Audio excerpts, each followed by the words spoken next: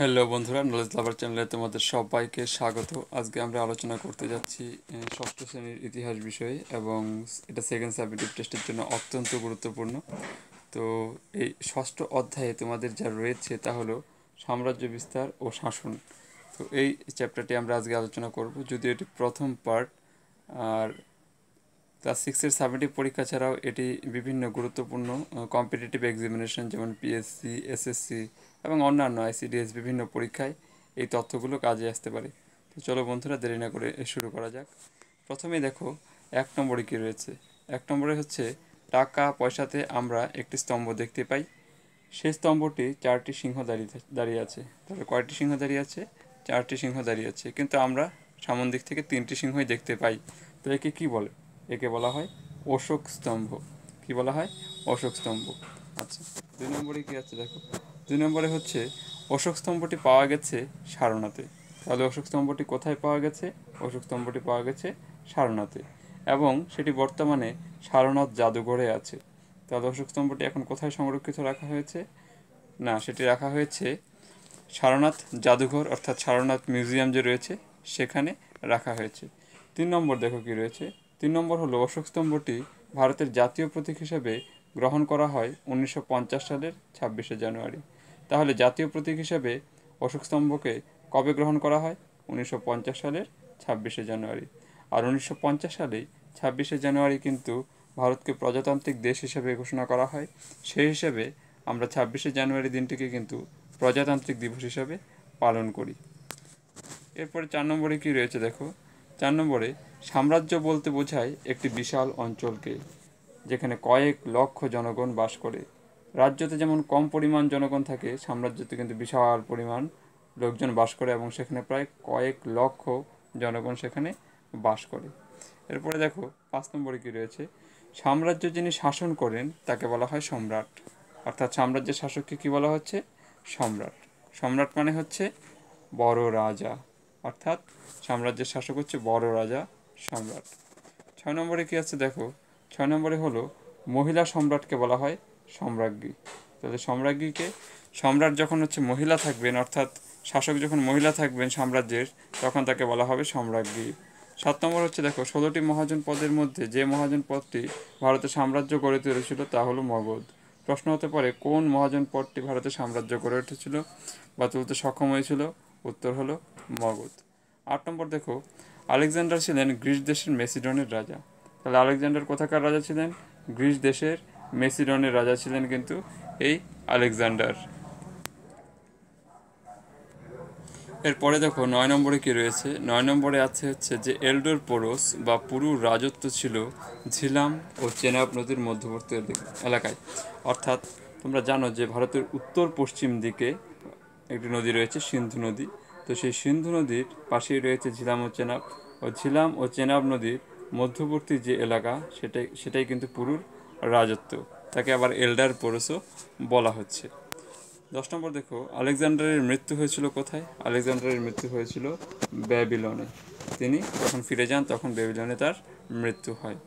11 নম্বর হচ্ছে সম্রাট আলেকজান্ডার হিন্দুকুশ পর্বত পেরিয়ে ভারতীয় উপমহাদেশে প্রবেশ করেন খ্রিস্টপূর্ব 300 নাগাদ। অর্থাৎ 300 খ্রিস্টপূর্বাব্দে তিনি ভারতে প্রবেশ করেছিলেন।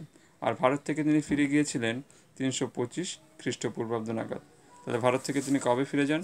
325 খ্রিস্টপূর্বাব্দ নাগাদ, এবং ভারতীয় উপমহাদেশে তিনি প্রবেশ করেন 300 খ্রিস্টপূর্বাব্দ নাগাদ। এরপর 12 নম্বরে কী রয়েছে দেখো।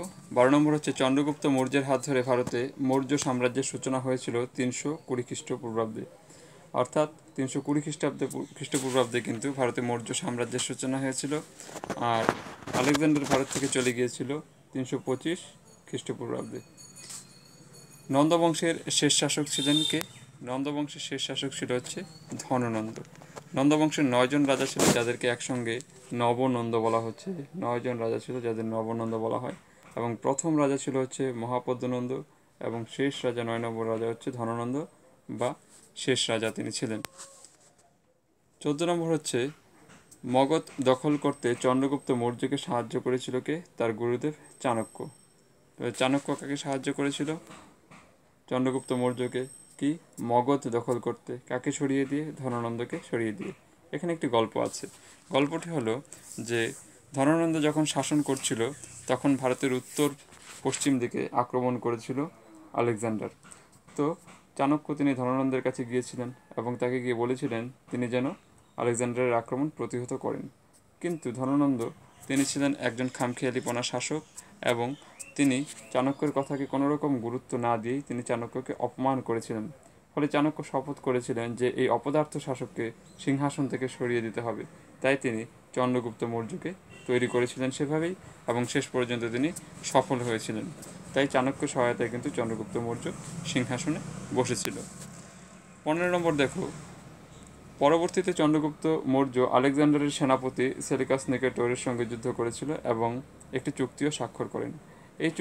এই যুদ্ধটির নাম ছিল হচ্ছে ব্যাটেল অফ লিবারেশন এবং এই চুক্তির মধ্য দিয়ে চন্দ্রগুপ্ত মৌর্য তিনি সেলিকাস নিকেটরের যে কন্যা মেয়ে ছিল তার নাম হলো হেলেনা, তাকে কিন্তু বিবাহ করেছিল।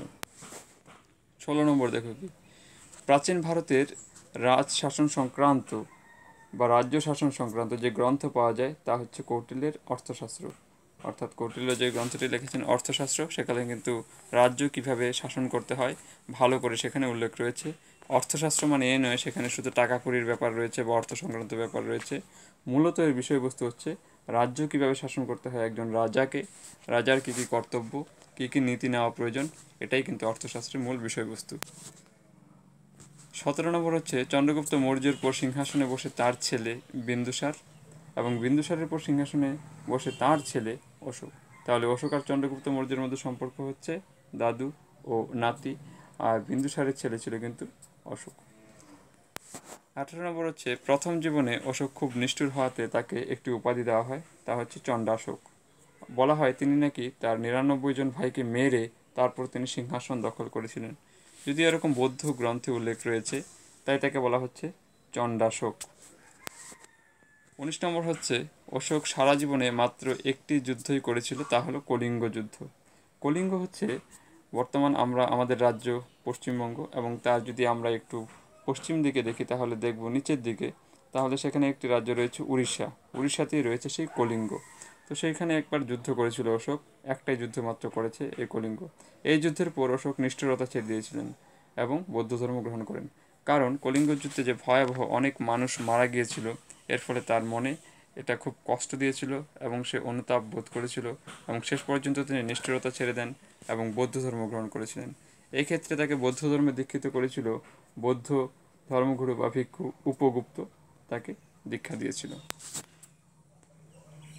20 নম্বর দেখো কি সর্বশেষ তথ্য, অশোকের সাম্রাজ্য ছিল উত্তরে আফগানিস্তান থেকে, অর্থাৎ উত্তরে আফগানিস্তান থেকে দক্ষিণে একেবারে কর্ণাটক পর্যন্ত, দক্ষিণে কর্ণাটক পর্যন্ত, আর পূর্বে হচ্ছে কলিঙ্গ থেকে পশ্চিমে হচ্ছে কাথিয়াওয়াড় পর্যন্ত। কলিঙ্গ আমাদের পশ্চিমবঙ্গ এখানে, তাহলে এখানে হচ্ছে কলিঙ্গ উড়িষ্যা, এখান থেকে একেবারে কাথিয়াওয়াড় অর্থাৎ গুজরাটের এখানে পর্যন্ত, আর উত্তরে আফগানিস্তান থেকে একেবারে কর্ণাটক পর্যন্ত, অর্থাৎ বিশাল এলাকা তার অধীনে ছিল। তবে তার রাজধানী কিন্তু ছিল পাটলিপুত্র। পাটলিপুত্র জানো বর্তমান এর নাম হচ্ছে পাটনা এবং এটি বর্তমানে বিহারের রাজধানী। তো সেই পাটলিপুত্রই ছিল কিন্তু তার রাজধানী।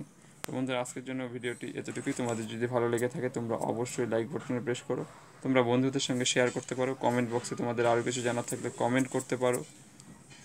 আজকের জন্য এতটুকুই, অনেক অনেক ধন্যবাদ।